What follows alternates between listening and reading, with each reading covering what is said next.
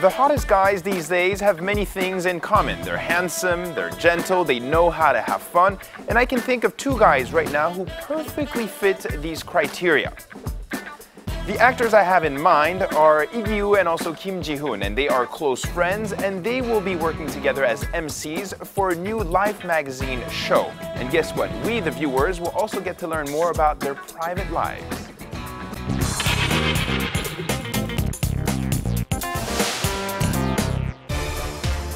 Two actors who represent Korean bachelors, Kim Ji-hoon and Lee-ki-woo, are showing their lifestyles through the reality program Playing Oppa, and they are bound to captivate not only female viewers but also male viewers.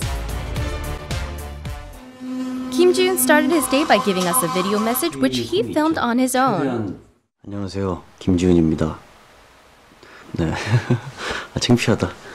세수도 안 하고 머리도 안 감고. 근데 되게 다 한 거 같죠?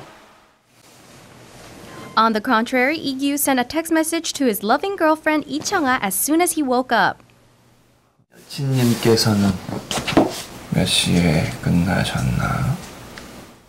어휴, 3시 반에 끝나서 5시 반에 나갔다는 참 힘들겠다. Kim Ji-hoon and Lee-ki-woo seem to have many things in common, but they are also very different from one another. These two will be revealing their hidden traits as well as their private lives through this program. 간단하게 제 방을 소개를 해드리자면 일단은 제가 누워있는 이 침대, 침대 커버, 베개 커버, 베개, 매트리스 다 인터넷으로 구매를 했고요.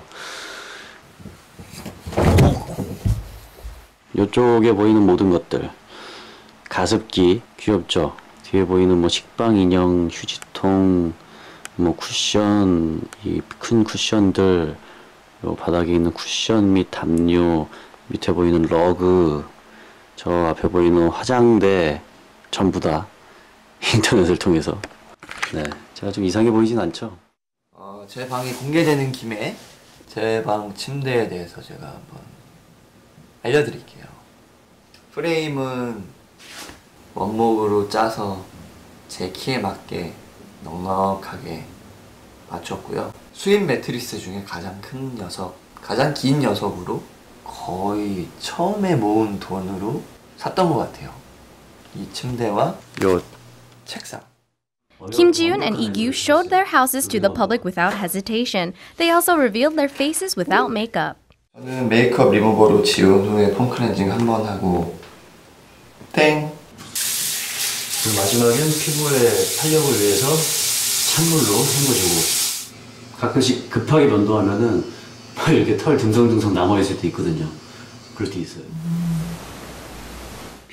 The two were given their mission cards. They then started getting ready to complete their missions.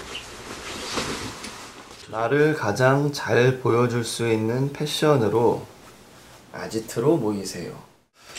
자, 오늘은 캐주얼하면서도 조금 활동적이어 보이고 가을 분위기도 낼 수 있는 코디를 한번 해보겠습니다. 자, 오늘은 어떤 신발을 신고 나갈까요?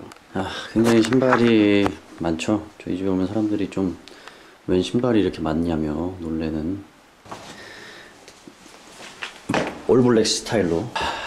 자, 오늘의 스타일 완성됐습니다. 이게 누구신가? It hasn't been widely known, but Kim Ji-hoon and Lee-ki-woo are very close friends in real life. 너 메이크업 안 했어? 근데 이거 카메라 너무 무거워 이거. 여기 좀 일단 어떻게 고정을 시키면 될 것 같아. 아까도 고인물. 거기다 놓으면 딱 투샷 나오네? 연예인 돼서 왔네. Kim Ji-hoon and Lee-ki-woo showed perfect chemistry throughout the filming. Then we suddenly wondered how they became friends in the first place. 보여줬던 것 같아.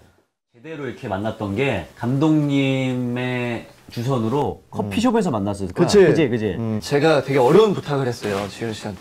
처음 보는 날 그런 화보 촬영이 있는데 도와주실 수 있나요?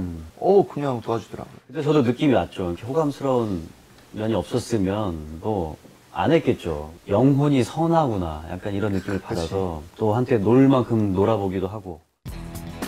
Kim Ji-hoon and Lee-ki-woo share their everyday lives with us in an honest way, making us curious about their private lives even more.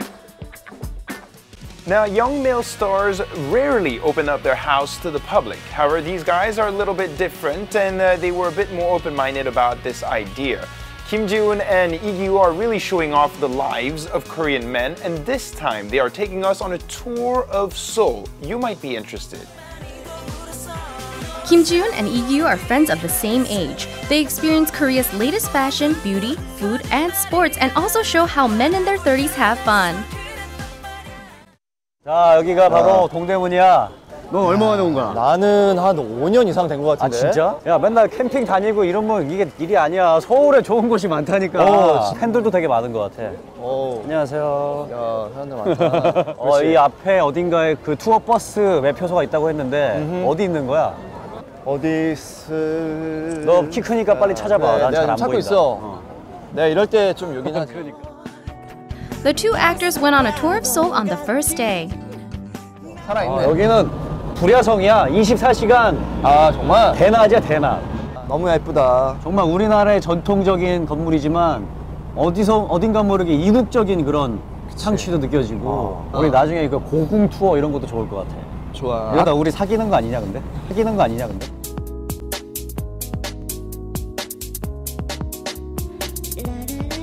어디 멀리 가도 방은 따로 잡자. 말이라도 그런 소리 하지 마. 일부러 한 방 잡을 수도 있어. We always need something to nibble on to make a perfect trip. The two guys decided to have some Korean pancakes to fill their stomachs. 빈대떡 2개 테이크아웃. 야 역시 빈대떡은 테이크아웃이지. 전이 살아있어. 맛있네요. 맛있지? The two are determined to make a life magazine that people of all ages and genders can enjoy. 방송부터 이 정도로 호흡이 잘 맞는 게 진짜 쉽지가 않거든. 견우와 직녀 이후에 이렇게 호흡이 잘 맞는 팀은 난 처음 느껴보는 것 같아. You can take a glimpse at the private lives of handsome actors Kim Ji-hoon and Lee Ki-woo on the new Life magazine program playing Oppa. We hope it receives a lot of love.